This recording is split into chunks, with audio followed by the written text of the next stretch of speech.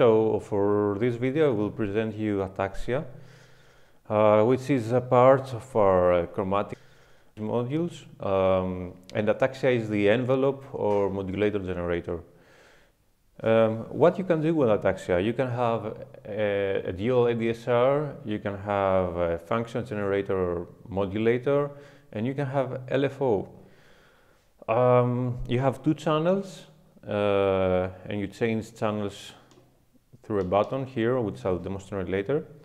And to start on, I will set up a very basic sound engine. I will send a pitch from Maturia key step to Hysteria. Then the output of Hysteria will go to the input of Eudaimonia, which is a filter and a VCA and a mixer and other stuff. And then I will just get out the sound directly out from there.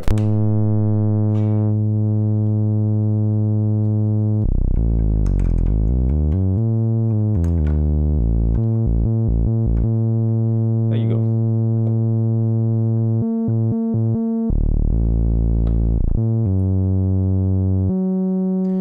So,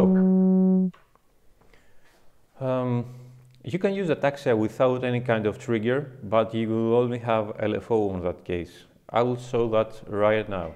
So, if I want to make Ataxia an LFO, I'll just press this button which says LFO, and I'm on LFO mode. And here on the sliders you have 3 rows of descriptions, which is the mod row and shows rise, fall, hold, the LFO row, which is rise, fall, and delay, which is delay time. That's what delay stands for the LFO. And then you have ADSR, which is for the ADSR mode. And I will just start by sending the output of Ataxia to the CV input of Hysteria. Now, this is a very high rate. You have around 500 Hz of LFO.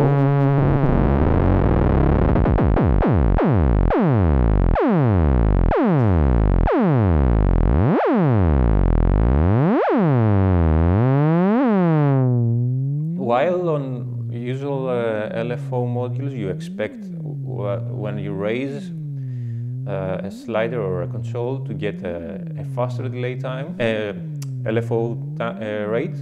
Here works the other way, because this LFO is actually a looped modulator. So as you raise the rise and fall time, you get longer modulation times. And you can shape it that way in a sawtooth, reverse saw, or triangle. And you also have a wave form here. You go from triangle, sawtooth, linear LFO to logarithmic to exponential.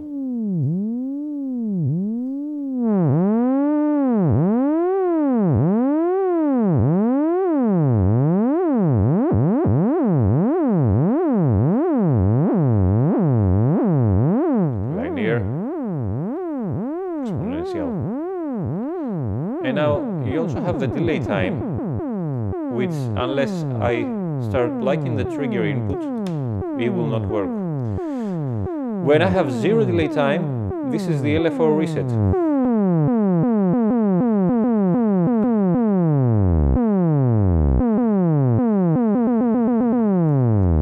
If I start adding delay, each time I press the key, there you go. You get this fade in.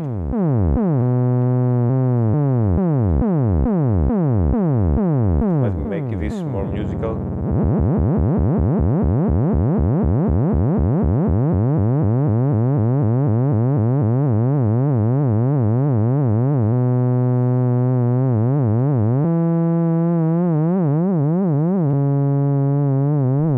There you go.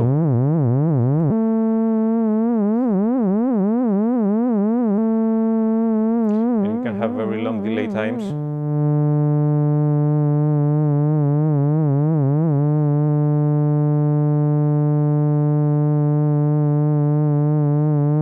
Now it starts getting in, etc., etc. And that is the LFO mode. Let's take now the modulator mode. I press the button again and I'm on modulator mode, which is rise, fall, hold, and it's hold time. It's not hold level, it's time, and curve. Modulator works only as a trigger. It doesn't care about gate length, it doesn't care about anything. It starts and it won't start again, whatever you do, if the whole cycle is not finished. So I would better send this to LFO.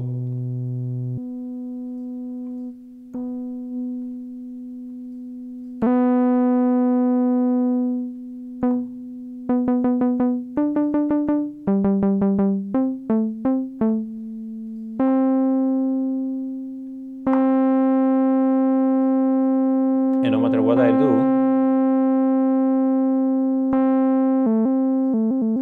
it won't start again. Unless you're on the falling edge. If you're on the rising, there you go.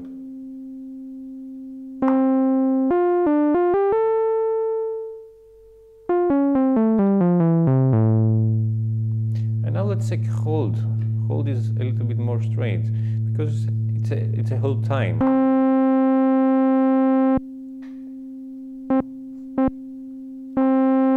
Just stays up for the time set on the hold.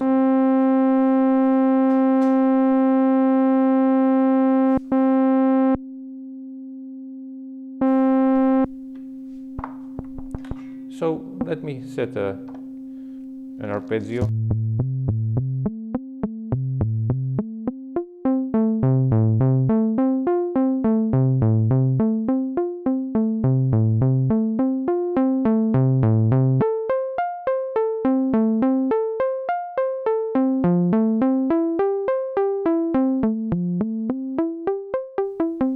You have times from 1 ms up to 30 seconds, which is forever.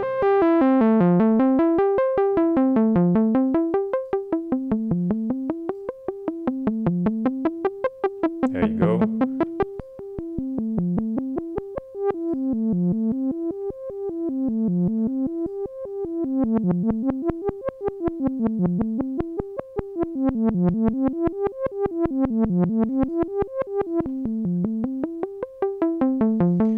And that's the modulator mode. So, on this part of the video, I will show you how to use the second channel and the ADSR. We've seen what we can do with a single channel. Now let's try to use a second channel. So I have an arpeggio playing and triggering the first channel of the modulator.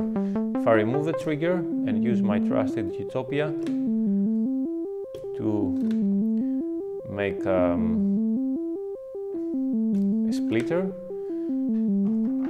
I will send the trigger to the mixer, and then one output goes to the first trigger and the second to the second trigger. So now I can trigger both channels with one trigger input. To change channel, I just press down this. And now the controls affect the second channel, while the first channel stays in the last state. So I will send the second channel to control, let's say, the VCA.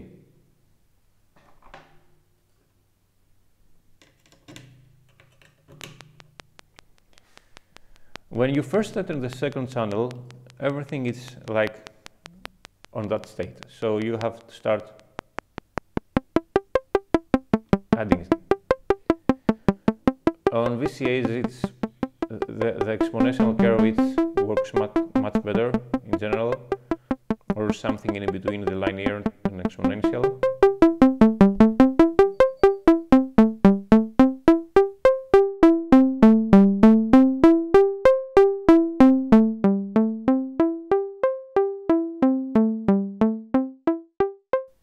There you go.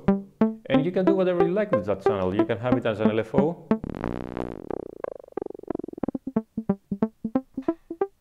And then you can just change back to the first channel, change again, and then do that thing, sweep all the time. Now let's enter the ADSR mode. To do that, I just pressed both buttons together. And now I'm on this ADSR mode, which now have ADSR controls for both modulators. And I only need one trigger, because on this mode, both ADSRs are triggered either by trigger 1 or trigger 2. So still I have the first channel on the VCF and the second channel on the VCA. And I got stage the curve here with the LFO button. The first stage is like having the curve all the way down, then it's linear, and then it's exponential. For the second channel I will now use exponential because I like it much better for VCAs, and for the first channel I have logarithmic.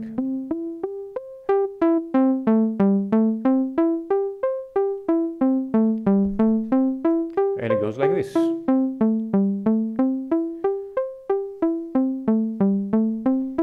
You also have some CV controls here, time and level for each channel. Time control, CV control will affect the whole, let's say, time of every control at this synchronized. Let's send the LFO there.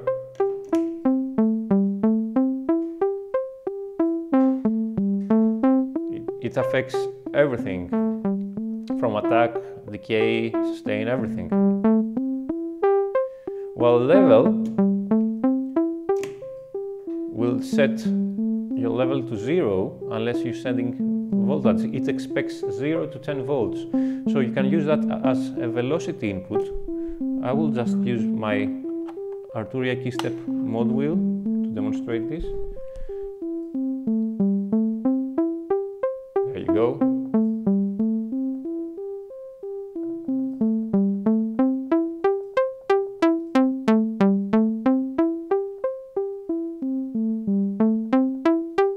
And of course you can send other CV sources like I did here. You can send the LFO.